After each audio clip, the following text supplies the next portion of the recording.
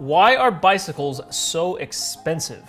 What's the best way to condition and train my taint when I am out of the saddle? Are you ever going to jump on the e-bike train and ride/sell and review e-bikes and components? Well,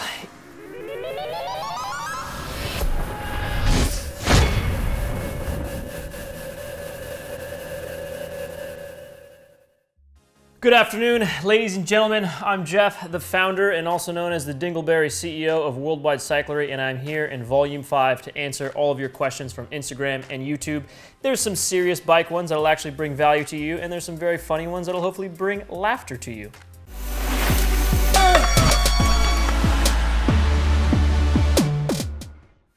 Was Worldwide the first name choice?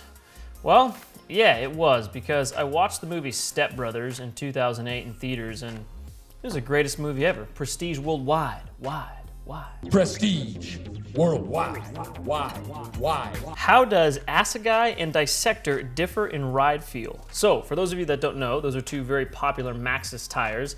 The Maxxis Assegai is way more of a downhill tire. It's probably the grippiest tire I've ever ridden. We made a video just about that and just about the Dissector. We make a lot of tire videos, a very popular thing in the mountain bike world. The Assegai is heavier, grippier, and slower rolling.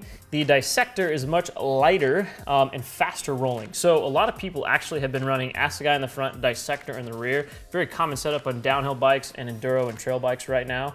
Or if you want to go a little bit lighter weight, you could do DHR2 in the front, Dissector in the rear, or you could do Dissector in the front and a Recon in the rear. I don't know, a lot of different tires. Hopefully that answered your question. Favorite eyewear for trail riding? I have been wearing glasses on mountain bikes forever. I can't really see anything. I have really bad vision and astigmatism, so my contacts don't really work that well in mountain biking, so I always ride prescription glasses. I went through a lot of them. Having prescription glasses kind of limits you a ton, and pretty much everything I tried, and even the non-prescription stuff, I use contacts and just non-prescription, I always get like pain on the sides of my head, and I don't know, glasses kind of suck in mountain bike helmets in general. And then last year, I was at this outdoor industry event, and I met these two dudes who had this really small sunglasses company called Ombras. These sunglasses were kind of made for casual wear and outdoor use, kind of an outdoor brand, but they have a string that pulls them tight in the back. And when I saw those, my eyes lit up and I thought, holy shit. Holy shit! These are the glasses I've been looking for my whole life, because the #1 problem you have is they're either uncomfortable and they push on the sides of your head, or they're sliding down your face a ton. Those are like the two most annoying things for glasses when you're riding a mountain bike. The Ombras, once I got them, I took them to my eye doctor. He put prescription lenses in them. I think those guys offer prescription lenses from them now as well. But I bought those glasses from those guys. I got prescription lenses in them, transition ones, so they're clear at nighttime. I can ride at night, and they turn into sunglasses when the sun's out. And they are the most weightless, comfortable things on the planet. You can't feel them at all. You can wear them an entire day. There's no pressure because it's just a band. And you can snug them tight, and they put pressure this direction so they don't bounce around at all, no matter how rocky and rough the trail is. I absolutely love the things. They're not perfect mountain biking glasses because they weren't really designed for mountain biking. So the lenses are pretty large and they sit pretty close to your face, so they tend to steam up a little bit in humid weather. I do know those guys are working on, I've stayed in touch with them since and given them that feedback, and they're working on sort of additional nose pieces that you can put in there to pull them away a little bit and prevent the fogging up. But anyways, that's it. I absolutely love those glasses. If you have the same problems I do with glasses, check those out. They're amazing. Ombras, O-M-B-R-A-Z. What is the longest dropper post that can be used without a seat?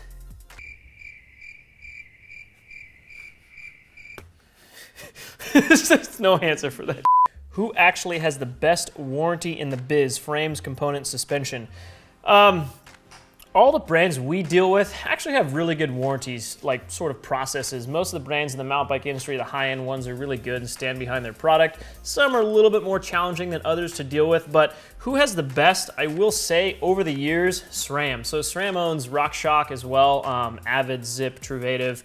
SRAM has been amazing, like, partner to work with in terms of a retailer and a bike shop. If something's wrong with their product from a manufacturer defect standpoint, they just replace it. They're really good people and it's easy to work with them. So I've always been super impressed with that sort of thing. And yeah, SRAM to me, like, they do a lot of things that impress me as just a business person and a, you know, retailer of the brand. And yeah, they crush it with that sort of stuff. So there you go. Why does Jeff always ride in khaki shorts? Well, I don't always ride in khaki shorts, as you can see here.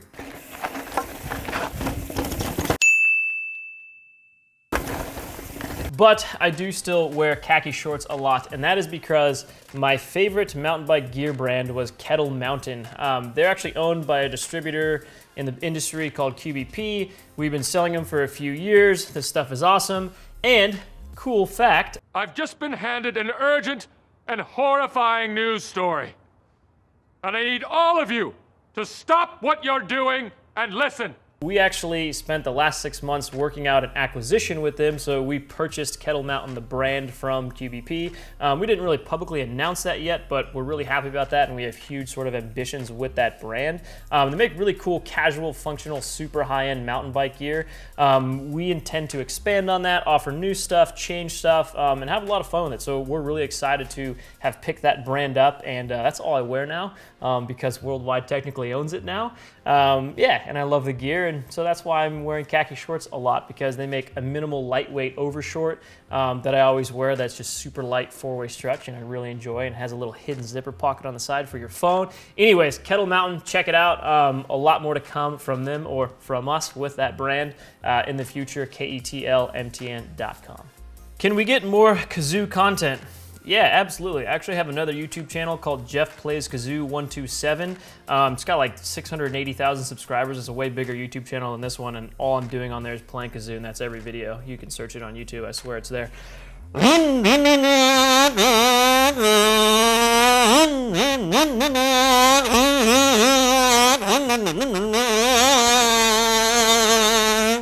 Carbon or aluminum cranks?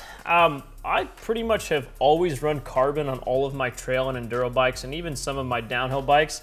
I have never once broken carbon cranks. That's an extremely rare thing to do, but it does happen. Ironically, when I saw this question, I was like, oh, we actually have some broken cranks in the shop right now. Check that shit out. This is actually from a good friend of mine and customer of ours, this guy named Troyden. He's an insanely fast, epic downhill rider who smashes his cranks into rocks all the time, and he's a really big dude, probably the only person that breaks carbon cranks. I'm sure some people do, but yeah, I'm gonna say 99.99% of people are never gonna do this to a carbon crank, and you should not worry about it. I like carbon cranks. They're way stiffer than aluminum, have a much better ride feel to them, and this is pretty much not gonna happen unless you're like a pro level downhill racer that's 6'5" and 220 pounds of pure muscle. That doesn't make any sense. Doesn't have to make sense when you look like this. Ugh. Why are bicycles so expensive? I've actually heard that question a ton in my life because I've been in the mountain bike world, just cycling industry, for a really long time. So I meet a lot of people that aren't in the industry and do have the same kind of question, like, why the hell are bicycles $10,000? This seems insane. The most common thing you hear is like, why is that bike, you know, $8,000? You can buy a KTM 250 SXF for that same price, and it's got way more material, and blah, blah, blah. I think there's a huge misconception among why bicycles cost what they do. There's a huge amount of research and development behind them. And that's not, there's a huge amount of R&D behind a lot of different products, right? Obviously motorcycles as well, but bicycles are not made on a very large scale. So the industry is still very much not monopolized or duopolized. There's some huge brands out there. Trek, Specialized, obviously, are really big brands that make a ton of bikes. But when you're talking about the really high-end stuff, nobody really makes a lot of those. So all the big brands like Trek and Specialized, of course, they make really high-end $5,000, $8,000, $10,000 plus bikes.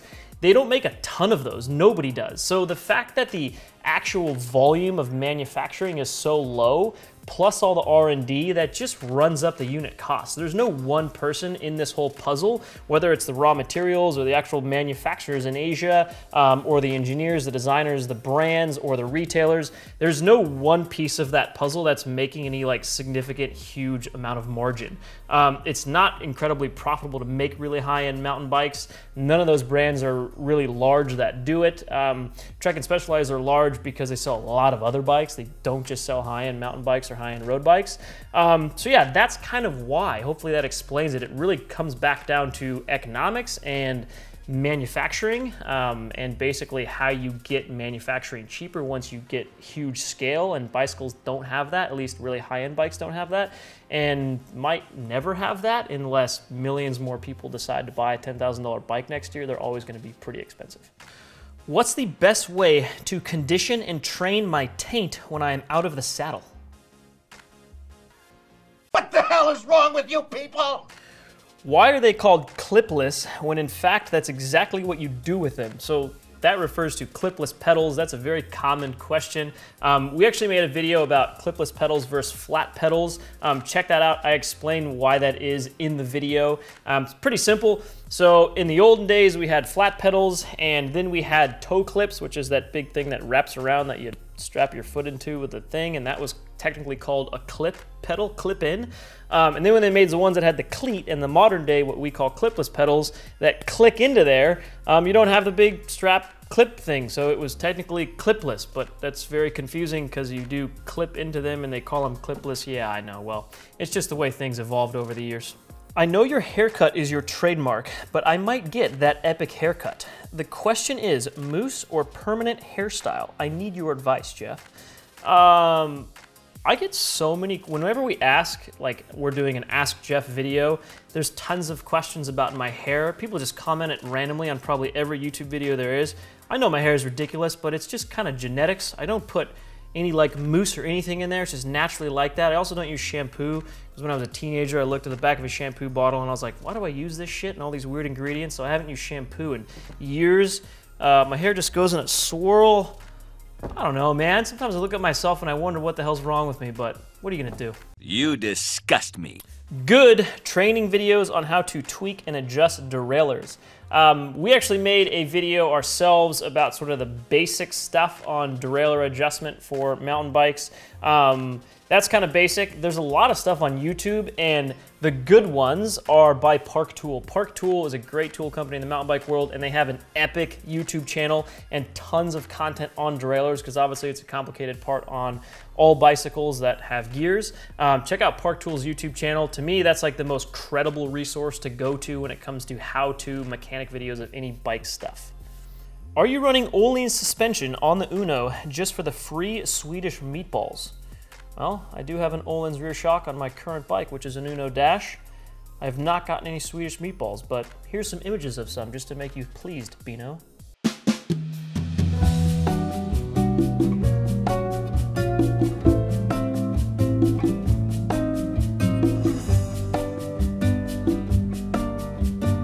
Yo, Jeff Cayley, when are you doing an Australian tour? I don't know. I recently, last December, did a mountain bike trip with this company called New Zealand Mountain Biking, and we rode all over the North Island of New Zealand, all these amazing trails. Those dudes put on incredible tours of all the best riding in New Zealand. That was a ton of fun. I want to do those kind of things more often. It's probably a lot easier to do that in North America for me than it is to go all the way to somewhere like New Zealand or Australia, but I've always wanted to go to Australia and ride there. It sounds incredibly fun, so I don't know, one day, hopefully there's a tour company that might be able to help me out with that sort of thing. What's your take on high-end aluminum versus carbon frames? Just picked up a Noli Fugitive LT over a carbon bike for my next build. We get this question a lot. Pink Bike actually did this extensive research study on the environmental impact of carbon versus aluminum, and it ended up kind of being a draw. They're both not really good for the environment. Just manufacturing them isn't. For me, I don't know, I'm kind of impartial. I had a Transition Smuggler that was aluminum. That was probably my last aluminum bike that I can remember in terms of like a full suspension mountain bike. I loved that thing. Carbon bikes these days are almost the same weight as aluminum bikes, because carbon ones have kind of gotten heavier and aluminum's gotten lighter. I don't really think anything's wrong with them. They're both great. There's no like huge difference. Carbon has a little bit of a different feel to it and different stiffness aspect to it than aluminum does. Yeah, they're both solid. You can't go wrong. If anyone like tells you carbon is a million times better than aluminum, I don't know, probably blowing smoke.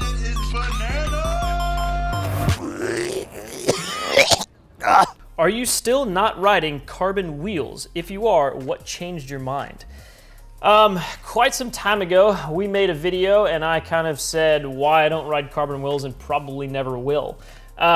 That video, I talked about my experience with carbon wheels, and I also said in there that 98% of people would probably love carbon wheels because of how good it makes a bike feel, energetic and fast and just springy and light. Yeah, carbon wheels are awesome. I think there's 2% of people, the people who are consistently dinging aluminum rims, that might end up breaking carbon rims, because in terms of just sheer impact, I don't know if carbon's ever gonna be as strong. Although that video hasn't aged so well, because ever since that video, just even in the last 6 months, there's been a lot more sort of development in carbon. Revel Bikes has carbon wheels now that are technically not made with epoxy, so they're really strong and really light.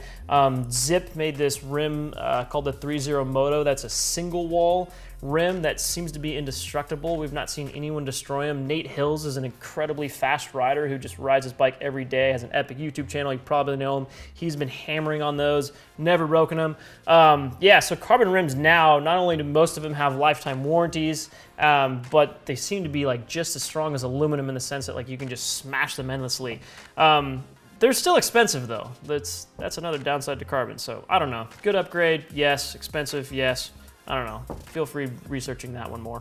If you were squarely in the middle of two size bikes and had to make a choice purely based on numbers, would you size up or down? What would you base your decision on? Bike sizing, that's a very common problem. Bike sizing can get confusing, and a lot of people, actually a lot of bikes tend to put people who are 5'10", 5'11", in between a medium and large, and I've seen that a ton in the industry. Is people are 5'10", 5'11", and they don't know if they should get a medium or a large. This is a very confusing topic, especially when you're looking at all these different bike brands, and what one bike brand's medium is could be another brand's large or a small. It's kind of all over the place, so it's really good to know and understand what you like in terms of reach numbers, what seat tube length, seat tube height you need to get the proper size dropper post on there, and then personal preference, right? So a smaller bike's gonna have a little bit shorter wheelbase and shorter reach, so that's gonna make it feel a little bit more nimble and playful. A bike, the same bike that's another size up, it's gonna have a little bit longer reach, longer wheelbase, a little bit more stable at speed. I actually one time cut the C-tube on a Yeti 4.5 on an XL to make it the size of a large because I wanted to ride it and I couldn't fit a dropper post on it.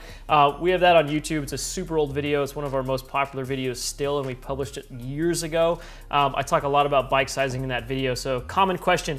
Me personally, I like bikes to be a little bit longer because I like that sort of stable race-inspired feel as opposed to that smaller, more agile feel. But again, very personal preference. So factor that in. Look at what bike you're riding now, what numbers it has, and then what you might be upgrading to, and think about how you want that thing to feel. Can you explain offset? Particularly, you've recommended staying with 20 mil of front suspension that the bike was designed for, plus or minus, with 20 mil, blah, blah, blah. Okay. Fork offset is pretty confusing right now. No one's really decided on which one it is. New bikes are still coming out that have the more traditional offset. Some are coming out with this more new age offset, like the shorter offset, 44 on a 29 or like a 35 on a 27.5. We made 2 videos on this. So one we did MTB fork offset explained. Another one we did, I think it was titled like, "Does this new progressive geometry make sense?" And we really tried to take 2 bikes and compare them back to back on the same trails, the same corners. My verdict on it is there's really not a huge difference. A lot of the brands wanted to make bikes a little bit longer, wheelbase wise and reach wise. Part of the way they could do that and still maintain a good uphill and agile feel was to reduce that offset. So it's very incremental, small stuff that honestly probably a lot of riders would not even notice. It's not a huge change. It's like talking like 4 millimeters, 6 millimeters in cases. So not a super big change. I'd watch those 2 videos if you want to learn more on that topic, but I wouldn't get too in your head around that. Go with what your bike is designed for. The engineers that design bikes specifically design them around a certain offset fork. So stick with that. In terms of travel of that fork, yeah, if you're gonna reduce it, by more than 20 millimeters or increase it by more than 20 millimeters, you're really gonna throw off the head angle on that bike and the bottom bracket height, and it's gonna screw up everything. So I definitely don't recommend going more than 20 millimeters, probably not even more than 10 millimeters of what your bike is spec'd for in terms of front fork travel. So there you go, complicated question, but feel free to email us if you're more confused. The most controversial question for the last one. Are you ever going to jump on the e-bike train and ride/sell and review e-bikes and components? Well, e-bikes, I don't know why they're so controversial. We one time posted a picture of an e-bike on our Instagram and said, do you guys want to see more e-bike content? And we got flooded with comments, over 100 of them, people saying, yes, sure, and a whole bunch of people saying, no, you guys would be sellouts, I would hate you, I like Worldwide Cycling because you don't have e-bikes, and like people literally talking shit to each other in the comments about e-bikes. It was crazy and a bit mind-blowing. We're definitely on the high-end side of things in the mountain bike world and kind of cater to that really sort of purist enthusiast audience. So we currently don't sell e-bikes. Will we? Yeah, maybe we will in the future. I actually think there's a great place for e-bikes. I've seen a lot of people that are 45, 50 plus years old really enjoy e-bikes because they can get out and ride with the young bucks just as fast or for a lot longer of time. I just last weekend went riding, so we have a couple e-bikes here. High Bike let us borrow a couple. Our media guys actually use those, and like when they're lugging around cameras and tripods and we're out filming on the trail, they like riding e-bikes to carry all that stuff around. And we use that same e-bike. I had my buddy ride it. He never rides mountain bikes, but he's a motocross guy, so he's not in the best aerobic shape. Did you just call me fat? I got him out on the e-bike. He normally is like, no, I don't want to go ride mountain bikes because he struggles, he gets out of breath. It's a very hard sport, especially in SoCal where there's a lot of steep climbs. I got him on the e-bike and he rode right next to me the whole time, laughing and had a great time. And he was really impressed with how well the thing worked because it was kind of this in between a motorcycle and a mountain bike. So yeah, they're fun. They're a different type of bike. I'm not really sure why they're controversial and why so many people get so pissed off about them. Yeah, I mean, they're obviously coming and they're getting more popular every year, and they're a lot more popular in Europe than they are in America already. But yeah, there you go. Who knows? We'll see how things evolve. That's it for the questions. Thank you guys for tuning in. Really appreciate it. Drop a comment down below if you have another question you want me to answer in the next one. Please hit that subscribe button, and we'll see you later.